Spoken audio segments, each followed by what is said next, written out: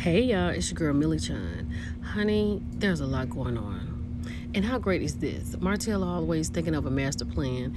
Ariane over here trying to figure out how she can be like Mel, and Mel is moving forward. But let's get into it. Shout out to Queen Sheba for these text messages that she's received to help us tell this story, okay? So this is a text story between Mel and Tasha K. And Tasha's up here saying she wanted Mel's exclusive response to Martell's letter. Mel's like, I don't know what you're talking about, right? I've been fasting and praying with over 200 people. But she was saying her manager had reached out, right? She said, okay, cool. Then she came back January the 4th, 2022. Hey, it's Tasha K. So there's like, hey, happy Tuesday. Then she said, I know you're laughing your butt off, as you should. Martell is upset that now the world knows what he likes. Heads up. Mel said, thank you for the heads up. I'll be looking forward to talking to you in the near future. Now, hold on. When I had gone over here to see this, I did not realize that had been 2 years ago. This seemed longer to me. So in 2022, this is when we were introduced for real to Ariane Curry.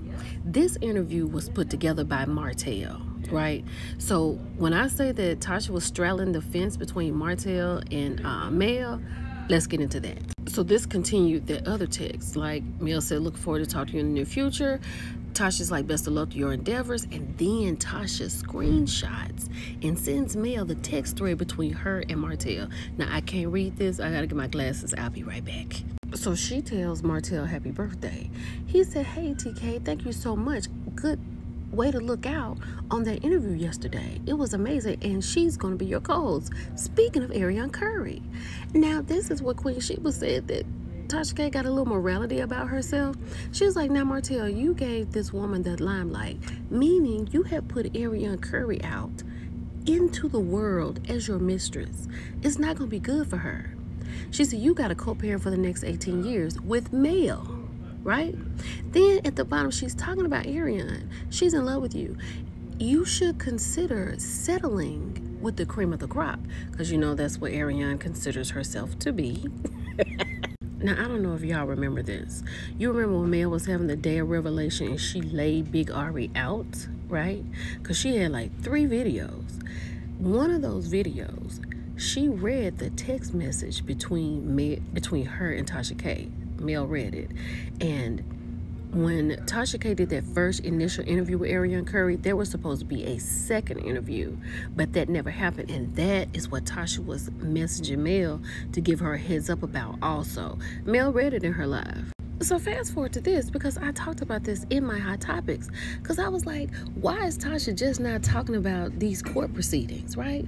Mel had filed, Martell had filed, Mel filed and struck it, and then here she comes like last week or early this week with this. And then Tasha made this post talking about Mel with Jason, and she knows, you know, how could she be with him after she cried about Martell being with a woman and blah, blah, blah.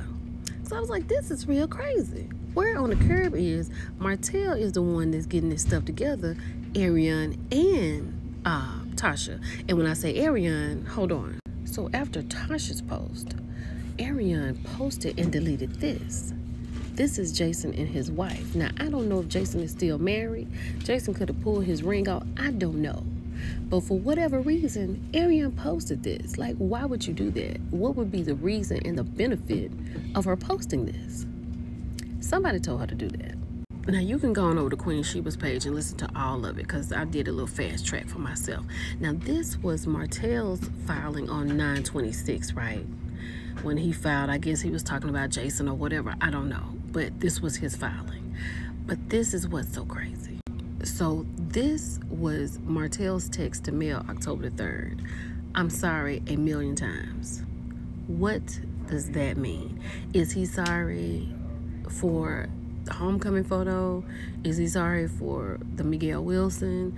Is he sorry for the Jason's wedding photo and whatever Tasha said? Or is he sorry for something that's coming down the pike? That is the scary part. And I would say this, for someone who's been through a divorce, if you've had a good one, bless you. But if you haven't, it's like you don't even know the person that you were married to. And I'm speaking from experience. So Mel has to keep something around her, and she should. I don't. It's a lot. I'm not gonna say she should be worried, but she probably should be worried because you don't know what he's thinking about. Because what does this mean? Is there something on the way? Y'all let me know what y'all think about it. It's your girl Millie Chan. I'll talk to y'all later. Bye.